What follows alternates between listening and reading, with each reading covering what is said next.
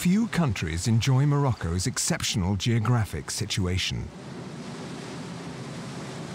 as it is located on the edges of two seas and two continents. It is the Occident of the Muslim world, hence its Arabic name of Maghrib al-Aqsa, which means the land of the setting sun. Simultaneously Mediterranean, Atlantic, Saharan, and Oriental, Morocco has been populated by a mosaic of people and cultures that all contributed to defining its identity.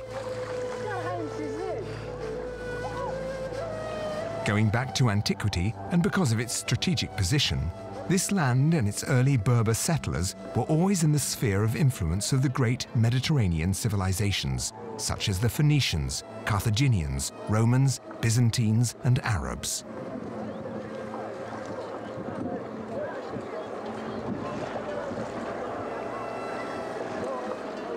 Morocco.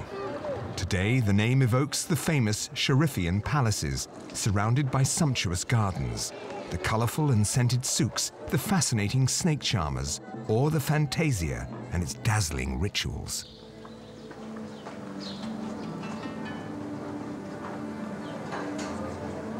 Concealed behind this somewhat prosaic facade are other, lesser-known treasures. Use the knocker properly, and the doors open and invite you to discover an ancestral know-how sealed by the alliance between tradition and future.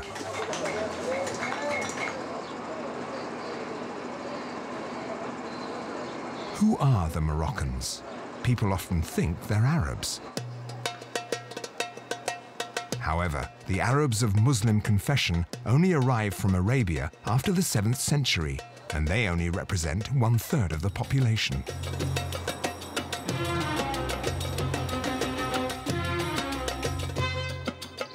What people then constitute the remaining 2/3?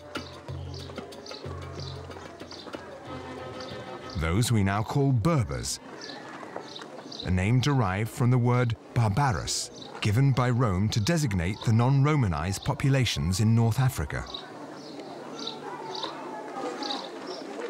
This community originated between the 8th and the 3rd millennia. It stems from a descent of mixed people composed of a new type of individuals originally from Tunisia and a black population from the dry Sahara Desert. During the first half of the 1st millennium, the Berbers gradually split up in a multitude of tribes that were often rivals. Meanwhile, the Phoenicians and Carthaginians founded trading posts at the outlets of North African commercial routes. At the end of the 3rd century BC, several attempts to unify the Berber tribes gave birth to the first Moorish kingdoms, which continued to develop until their annexation by Rome in the year 40 BC. In the following centuries, the region would become the imperial province of Mauritania Tingitana, a North African Roman enclave.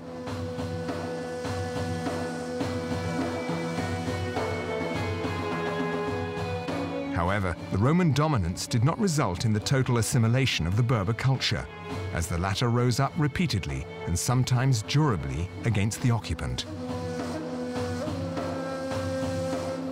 The fall of the Roman Empire a few centuries later, and the subsequent Vandal and Byzantine invasions, mark the end of this long period of the antiquity, during which the Berbers broadened their culture through the various influences that permeated their territory.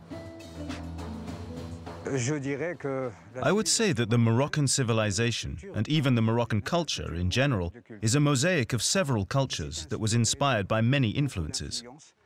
First, there was the Mauritanian civilization, followed by the Roman civilization.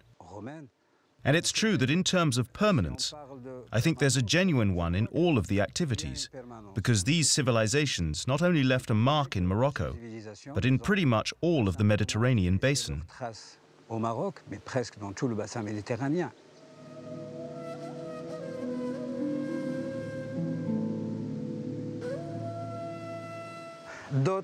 Other aspects of this permanence are also visible with regard to agriculture.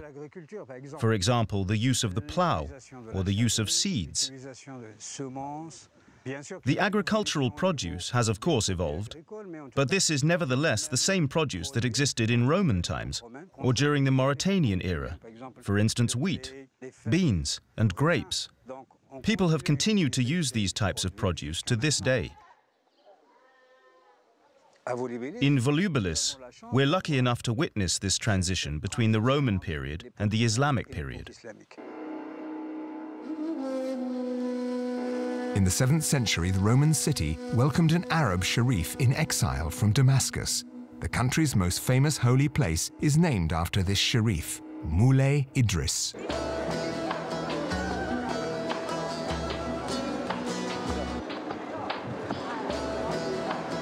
He was the founder of Morocco and its first two capitals, Volubilis and then Fez. With the Arab conquest, the fate of the country was sealed for good. The Latin and Christian influences dwindled in favor of the Arab-Muslim civilization.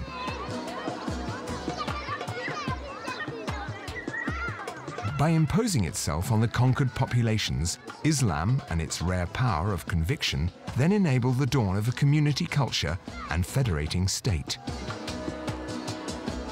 From then on, the country's history became closely tied to that of the 6 dynasties that would succeed each other uninterruptedly for the next 1,300 years. These comprised on one hand of the Idrisid, Sardinian and Alawite Sharafinian dynasties, all descending from the Prophet Muhammad, and on the other hand the powerful Berber aristocracies that converted to Islam, namely the Almoravid, Almohad and Marinid dynasties.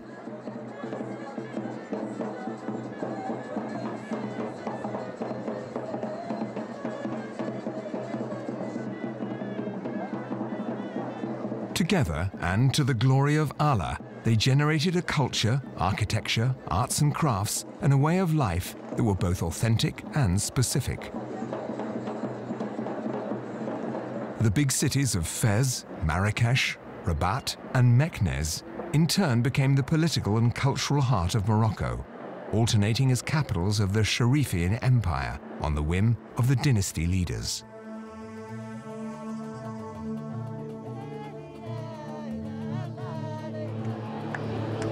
In the 15th century, the repeated incursions by the Portuguese and the Spanish started to sound the death knell of the empire. Its gradual decline ensued, leading to the occupation of the country by France. The Protectorate, initially signed in 1912, ended in 1956 with the proclamation of independence at the instigation of Mohammed V. Having avoided the Turkish hegemony, Morocco was only under colonial domination for 4 decades. Here lies one of the factors that contributed to shape the original face of the Moroccan nation, one of the most conservative in the Arab world that was to retain the fundamental features of its personality.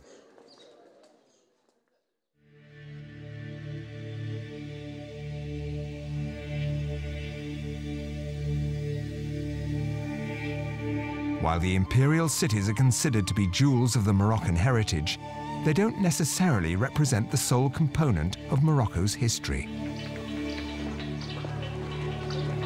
In fact, the rural villages of the Atlas, as cradles of Berber identity, provided the first models of Moroccan habitat and town planning, the Kasbahs and the Qusurs.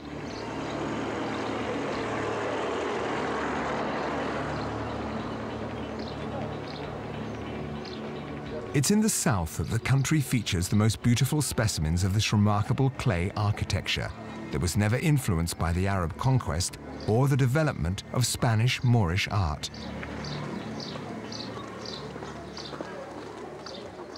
This is the valley of the Dra, a Berber land once crossed by long caravans of Moorish merchants that traded fabric, glass beads, and salt for gold, slaves, leather, and pepper. Originally, this habitat was built by nomads who wanted to settle and looked for a type of construction that would be more robust than their wool tents in order to resist bad weather and enemies alike.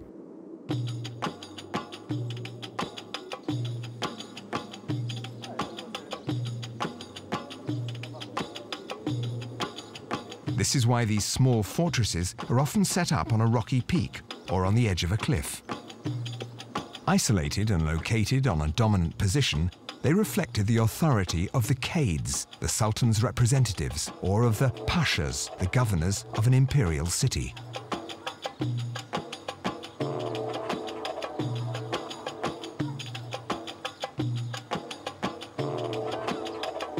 The Kasbahs controlled the oases and their access roads and served as supply points for those who lived in the desert.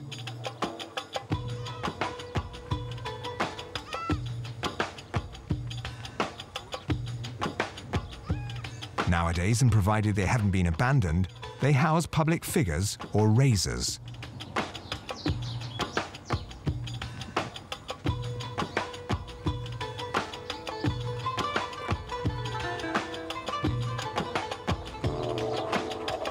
Their construction type follows several architectural rules. Resting on stone foundations, thick walls flanked by 4 corner towers mark out the construction. The walls are made of rammed earth, a mixture of unbaked clay and hay. This very ancient process is both economical and practical, as it provides heat and cold insulation.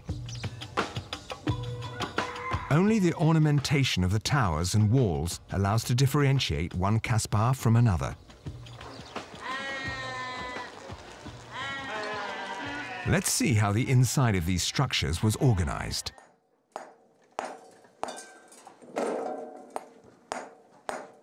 We're here at the village of Kasbah Ouled Driss.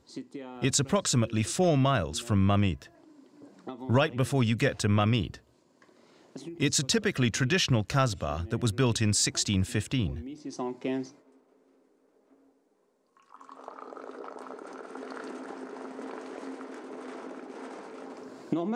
Back in the day, it used to be completely different from today.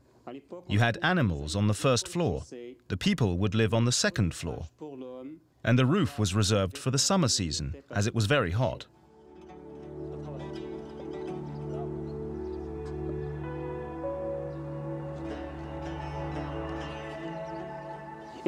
With regard to the rooms that are downstairs, we use them to stock hay, wheat straw, alfalfa, cereals and dates.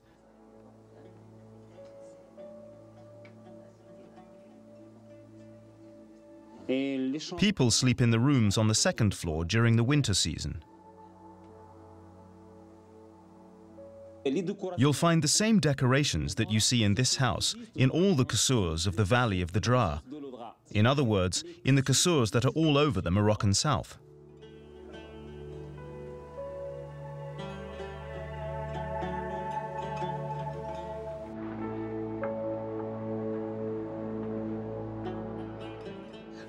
Usually, there aren't any windows in the Kasbahs.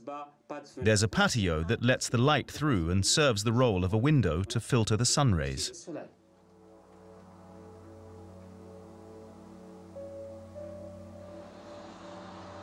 This organization of the habitat was also adopted in the imperial cities, but on a much grander scale. Every king deserves a great city, wrote North African historian Ibn Khaldun in the 14th century. The imperial capitals indisputably represented the heritage of the 6 Arab and Berber dynasties that ruled over Morocco starting in the 8th century of the Christian era.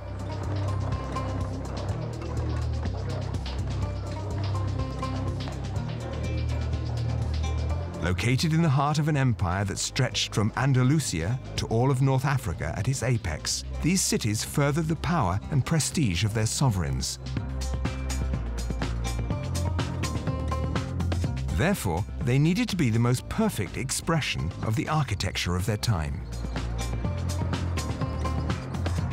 While their style did evolve based on the sovereign's will, all of the imperial cities nevertheless exhibit the same pattern inspired by Berber and Arab traditions. First, they present a dense and compact urban structure between ramparts that are flanked by watchtowers and that feature chicane entrances. Second, the conurbation always develops around the Great Mosque, which represents the cultural and spiritual pole of the urban center. This intricate web consists of calm, quiet, private blind alleys that lead to the houses of noisy, busy, small streets that extend to the neighborhoods. It's also intersected by main roads that connect the gates of the city enclosure. In spite of this apparent jumble, the construction of these cities follows a very specific logic.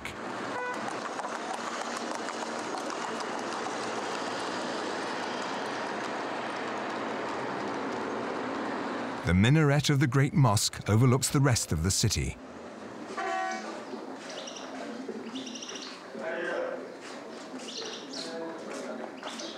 Now the place of worship par excellence, back in the day, the mosque was also a university and a court of justice. It was a convivial space where the duties towards God and men were carried out.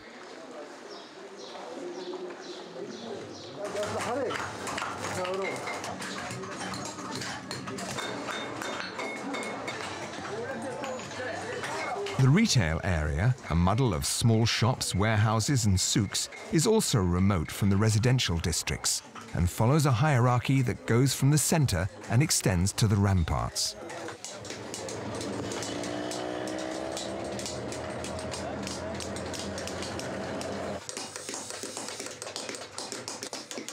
The stores that sell luxury goods are located near the mosque. Meanwhile, polluting activities such as tannery are set up on the outskirts and near water points.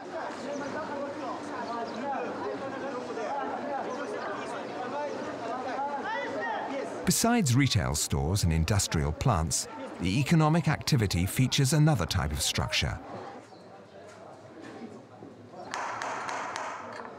The fondouk, or caravanserai. It's a large rectangular building surrounding a big open courtyard. On the first floor were the warehouses and shops. The second floor was outfitted with chambers to accommodate merchants.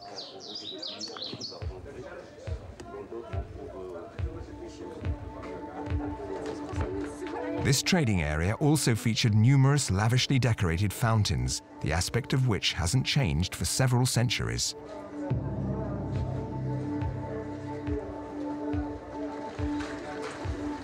In a hot country more than anywhere else, water distribution is essential to life and the functioning of the cities. In fact, the Quran dictates to offer water to any thirsty man. Such was the organization of public and private life in the heart of the imperial cities. With a rare few exceptions, it remains the same today.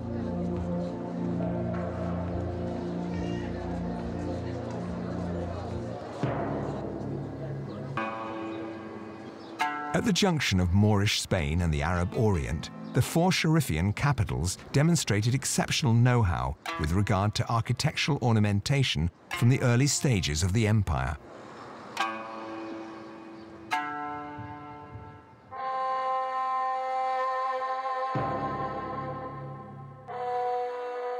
In the 8th century, 8,000 Arab families that had been driven out of Andalusia by Christian armies settled on the right bank of Fez.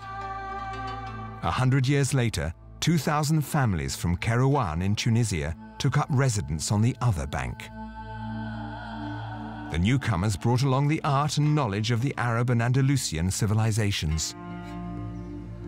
Under the reign of the Idrisids, the first university of the Western world was born in the form of Al-Qarawin Mosque.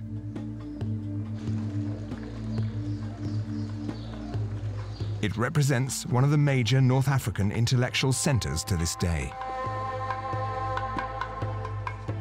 The construction of this mosque in Fez, along with the Andalusian mosque, marked the effective beginnings of the Islamic art in Morocco.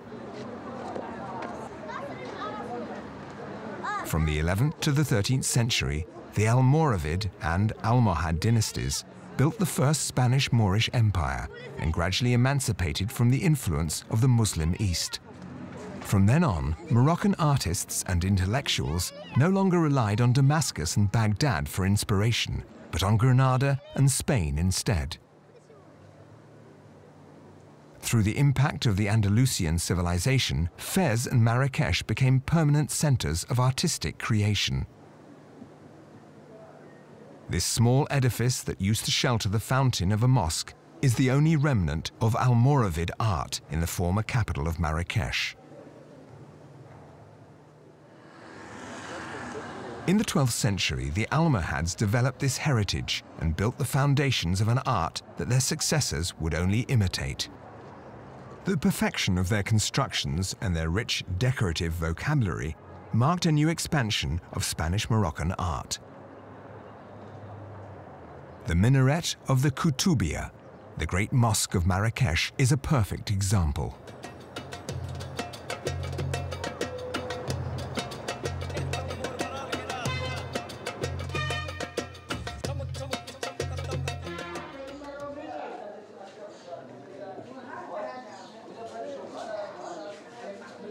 The Marinids ruled from the 13th century and resided in Fez and then Rabat.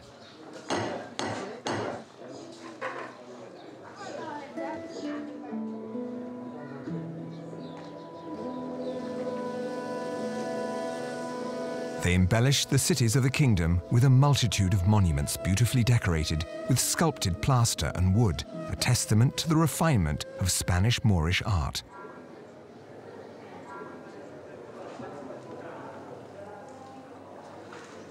Built in Fez in the 14th century, the Quranic school of Bou Inania ranks among Morocco's most admirable.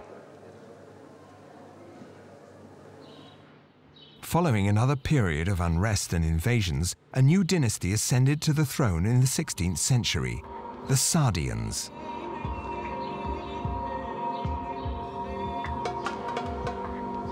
Their artistic realizations, such as this one in Marrakesh, anchored the continuity of a strongly rooted tradition in Morocco.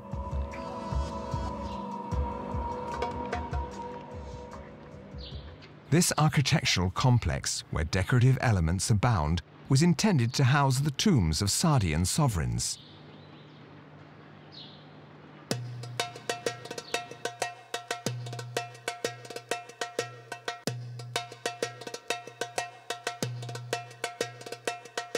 The Great Sanctuary is a succession of 3 halls, the central part of which features 12 Carrara marble columns and shelters the grave of King Moulay Ahmed al-Mansour and his heirs.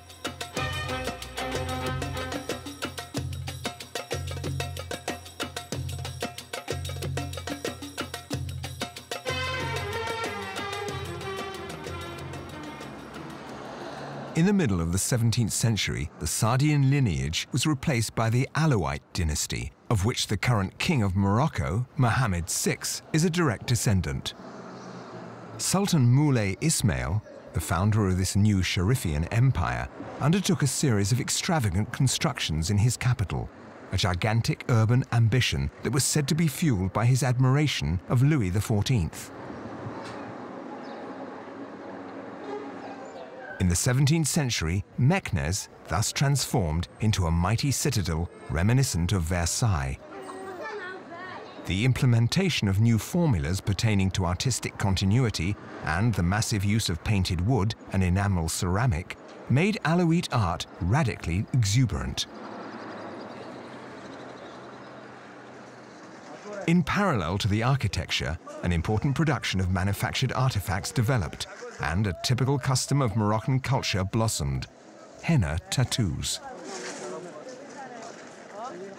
Whether handmade or tattooed, traditional art falls into 2 major categories: rural and urban. While they each have their standards, they're both nevertheless united through similar graphics.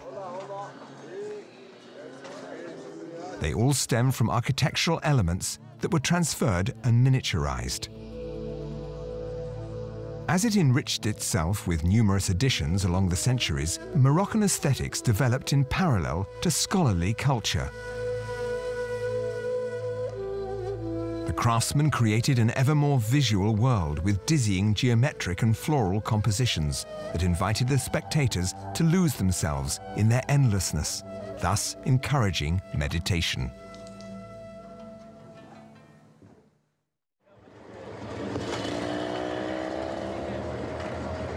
There is no better testament to the incredible alchemy of the Moroccan identity than Jama al-Fana, the beating heart of imperial Marrakesh.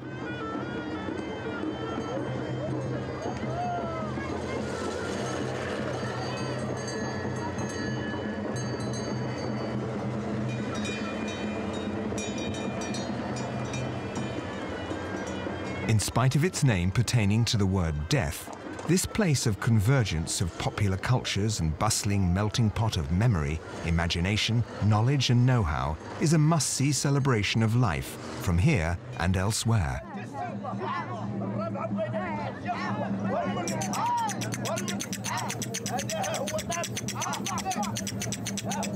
Now in plain sight, these Moroccan historical artifacts and monuments are still filled with the soul of the craftsmen that once built them.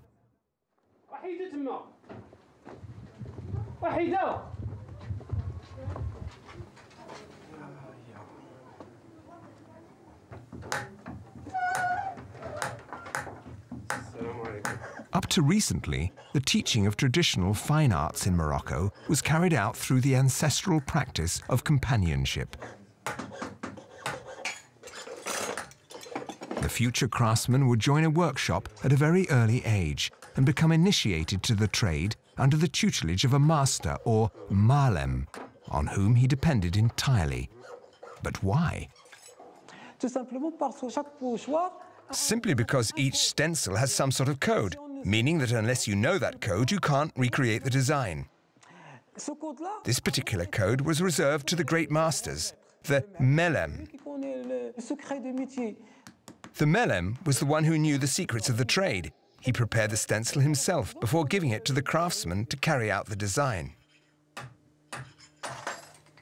It's always a relationship of dependence. The apprentice is constantly connected to his master or his melem.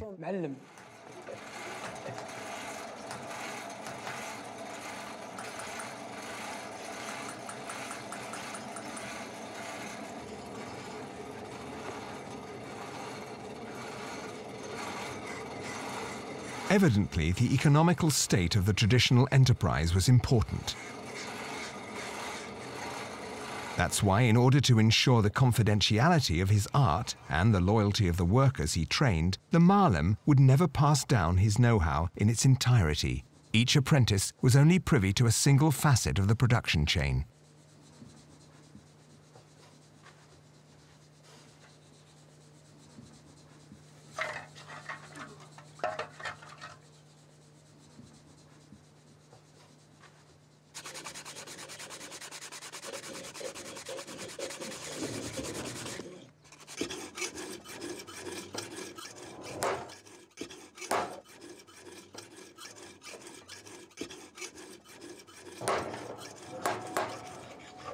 The last step of the chain consisted in carving decoration and then applying the stamp of the malem on the back of the piece of jewelry.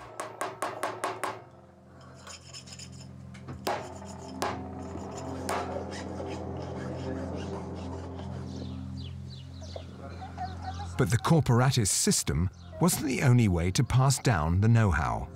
This could also be done by the family cooperatives.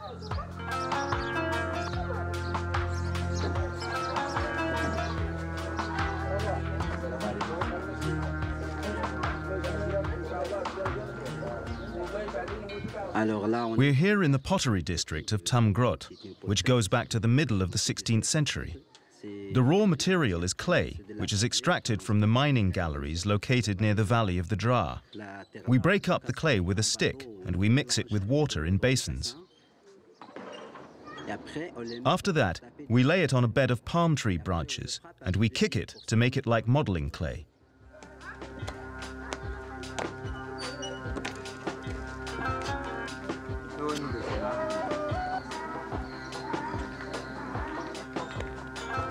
Once it's been kneaded, the clay is ready for use. In the coolness of his workshop, the craftsman works the underground turning machine with his feet.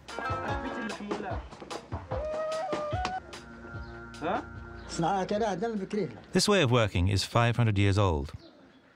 We learned it from our parents and grandparents, and we improved it over time. That means that no matter the demand, we're able to fulfill it.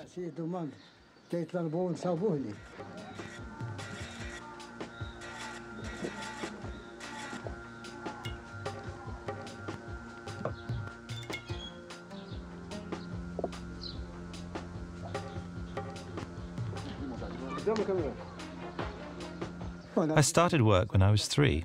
I used to play in the clay, and then my father showed me the ropes. 5 p.m. The workers are busy lighting up the ovens, the original design of which dates back to antiquity. The pieces, moulded earlier that morning, are coated with enamel and dried in the sun before being baked twice at a high temperature. The colors are natural and typical of the region. There's brown and green clay. There are about 7 or 8 stores that are run by various families, each of which comprises between 7 and 12 members.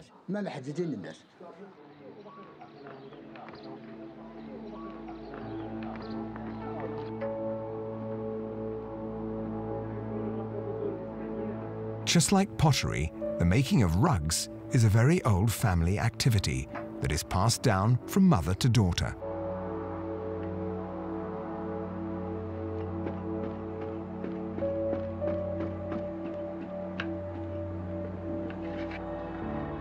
However, the initiation to weaving is a tough learning process. Not only does the young apprentice need to assimilate the technical know-how, she also has to memorize the color gamut, the various decorative signs and symbols, as well as the range of compositions.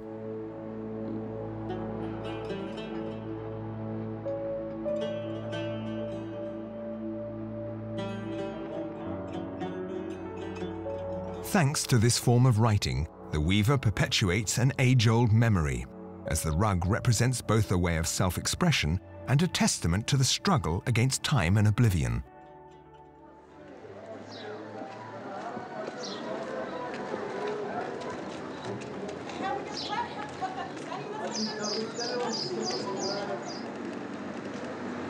Nowadays, many craftsmen are self-employed.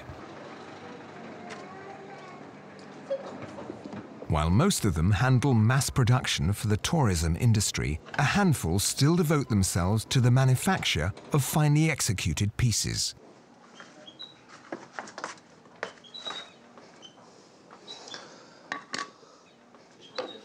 I started working when I was 16.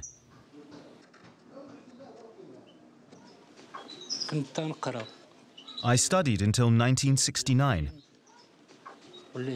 after which I quit school and became an apprentice for a Ma'alem, who was a carpenter. I worked with him until 1972.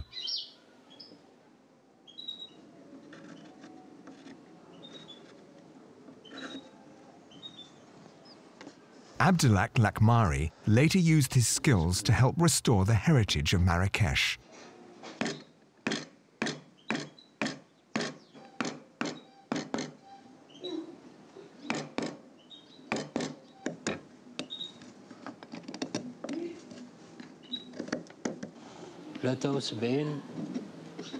In 1973, I started to work for a company right when the royal palaces were being restored. When the manager died, the company was dissolved. We ended up being completely idle. That's when he participated to the restoration of the minbar, or pulpit, of the Kutubiyya Mosque. This true masterpiece of marquetry made of ivory-encrusted precious wood was built by craftsmen from Cordoba in the 12th century. I was called upon, along with other woodworkers, to restore the minbar. That's when I took part in the making of these two pieces.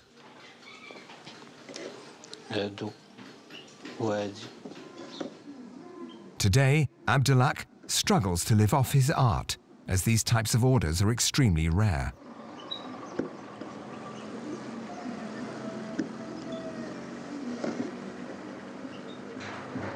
But the economic situation doesn't affect the Art Naji company, located just outside of Fez.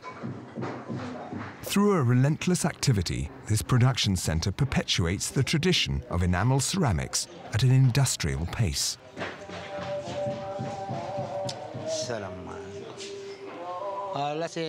Here we can see all the colors of Fez that come in various motifs.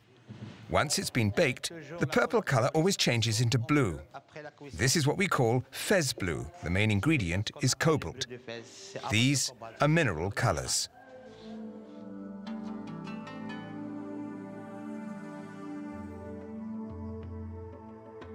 These are ancient motifs that date back to the old potteries of the 17th and 18th century. These are polychromic and monochromic designs. The color transformation takes place after the pieces have been baked twice.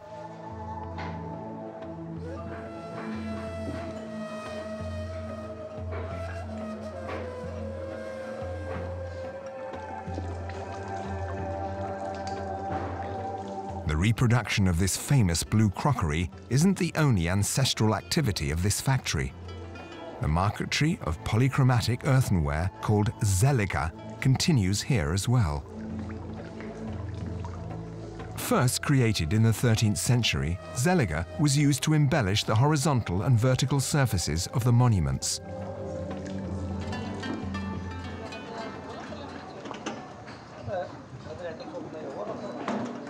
The production of these mosaics requires several steps. First, the grey clay of Fez needs to dry in the sun before it cuts according to a certain shape based on its future use.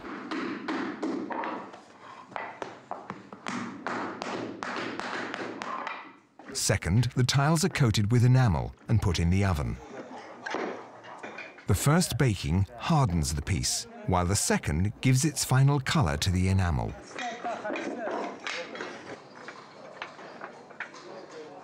The ultra-high temperature ovens are fueled by a combustible that's been well known since the antiquity, olive paste.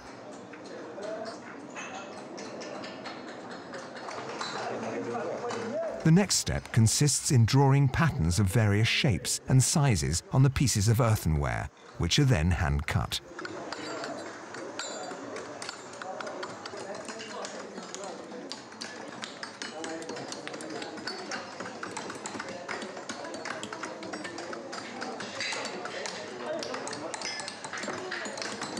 When these tiles are ready, they're assembled piece by piece and inside out, according to the configuration of the targeted object, before being cemented.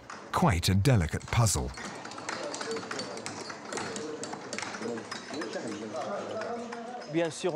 So here, of course, we have apprentices in training. It's important to always give them pointers so they can become real artists. The raw materials are clay and the hand of the artists, naturally.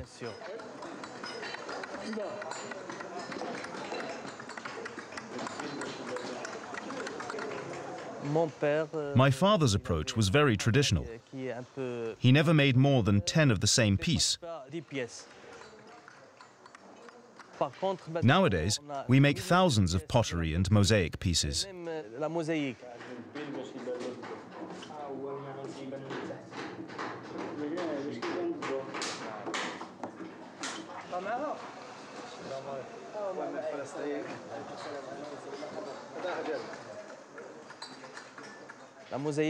Back in the day, mosaics would only be used to decorate dwellings, such as old houses of the Medina. Today, we make tables, as you can see. We build fountains, we make mirrors. We'll make just about anything in order to please our clients.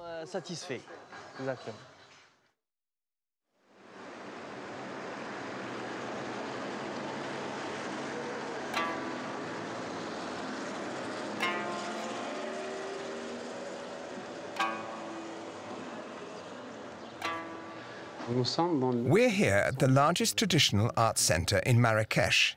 The idea is first and foremost to preserve the Moroccan heritage and to ensure revenue thanks to the inflow of foreign currency. This is achieved through the export of the items that are displayed here.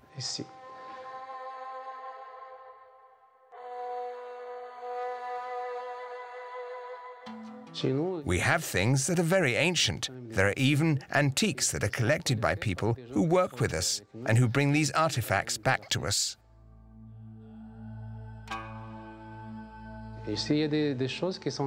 Certain pieces are also inspired by very old things that were made, evidently by highly skilled craftsmen, and that aim to preserve our art and our heritage by ensuring continuity and survival.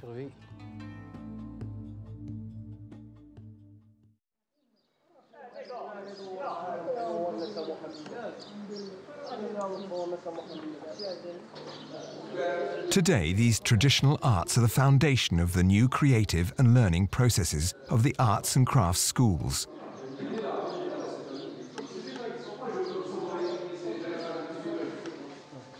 Original and ancestral specialities are born and reborn, much like here in Fez, at the palace of Dar el-Mokri, where the Institute of Arts and Crafts in Building Trade was created in 1992.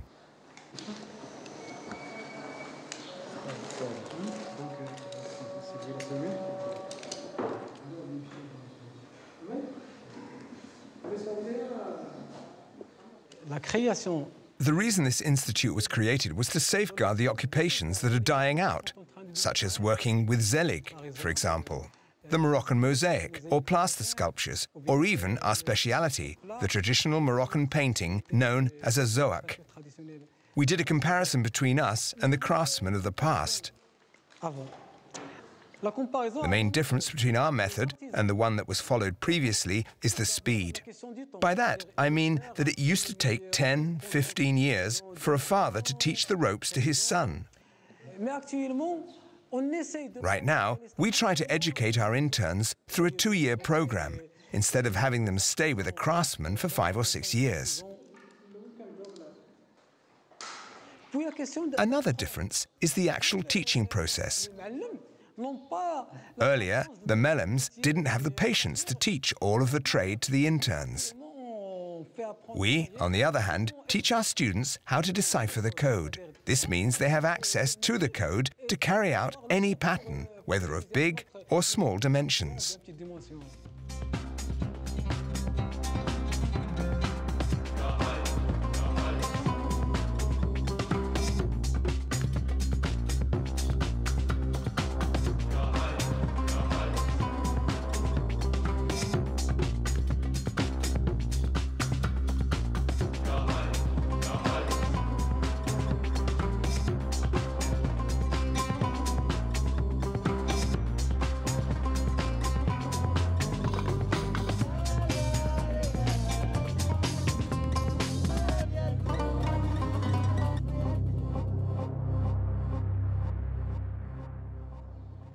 We graduate skilled workers who can then be independent from the craftsmen or even from the melems. In other words, they can do everything from A to Z without the help of an outside source.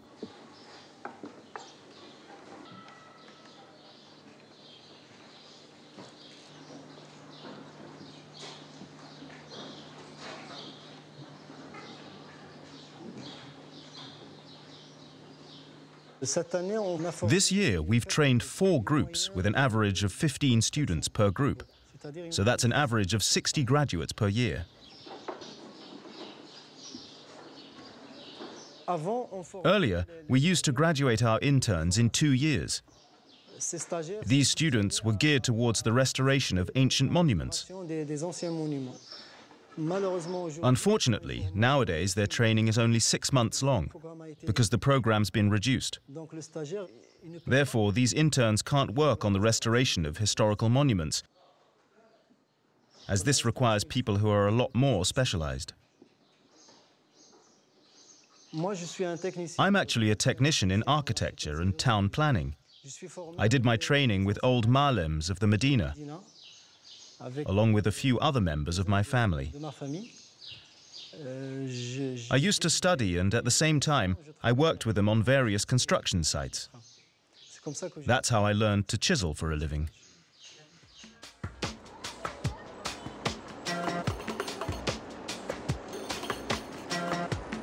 Once he's graduated from school, the craftsman is totally free to establish his own business and to reinterpret, renew, and reinvent materials, concepts, shapes, and techniques. This dynamic and this consistency are also present in the field of haute couture.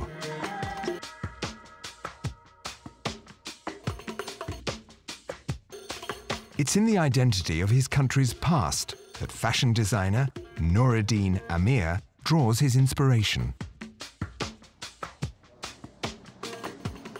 Haute couture has always existed in Morocco. We have an amazing collection of ancient kaftans that date back to the previous centuries.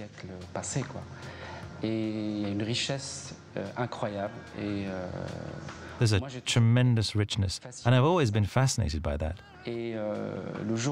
When I decided to go into fashion design, I figured the idea was to try not to ruin what we had, but rather to keep our traditions. And from there, we could come up with contemporary fashion aimed at renewing the traditional, classic piece of clothing.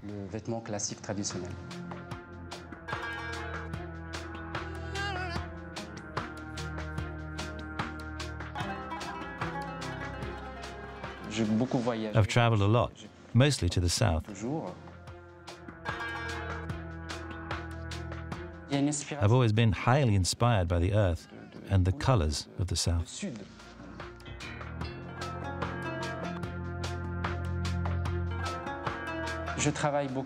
I work a lot with a material called bizoui. It's a material primarily made of wool that's hand-woven, but very finely. There's a region not far from the Marrakesh where they still make this beautiful weaving.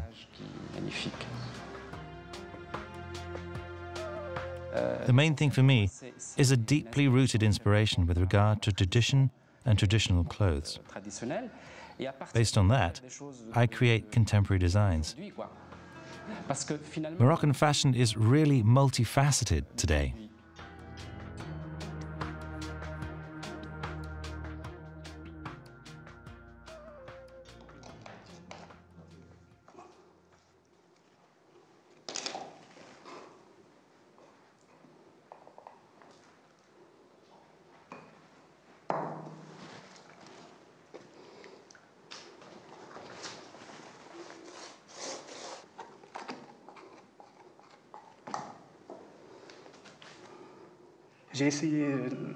I try to work with a material that evoked the walls of Marrakesh and the walls of Ouarzazate. From that day on, I started to paint on jute canvases, which are still my favorite, with a technique that's mixed, of course, and which is based on a blend of pigments and sand. I use a lot of ochre and warm colors, of course. They're the true colors of Morocco. In his own way, Ahmed Hadjoubi is also trying to transcend the norms through a certain simplicity bursting with force, purity and warmth. In all the paintings of Moroccan artists, you always find traditional traces enhanced with a little modern touch. The reliefs on Moroccan walls, for example, which are somewhat reminiscent of the imperial cities. There's a genuine artistic quest. I personally try to associate tradition with modernization. This is actually contemporary art.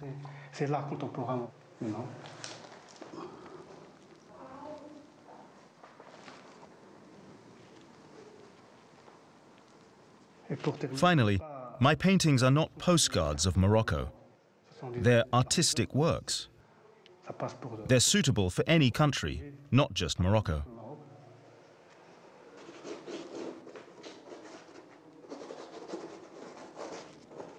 Drawn to the texture of the jute canvas that evokes the ruggedness of the walls made of rammed earth and shimmering colors of Moroccan earth, the artist is trying to develop a style of his own in a country where the national identity is strong.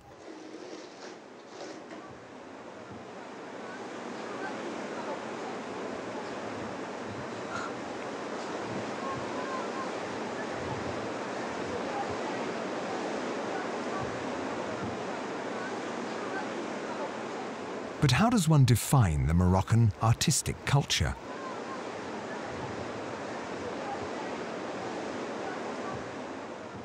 I would say that it's not just an alchemy, but rather a mosaic of influences.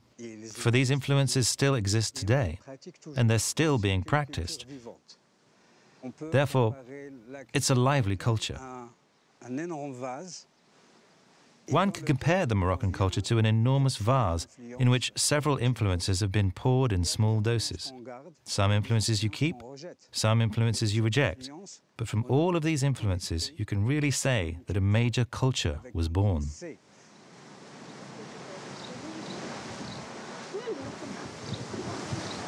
This age-old intercultural creativity, which notably forged the identity of the kingdom, has yielded the amazing international success enjoyed by the export of traditional and artistic Moroccan production in the last several decades. A poetic justice of some sort.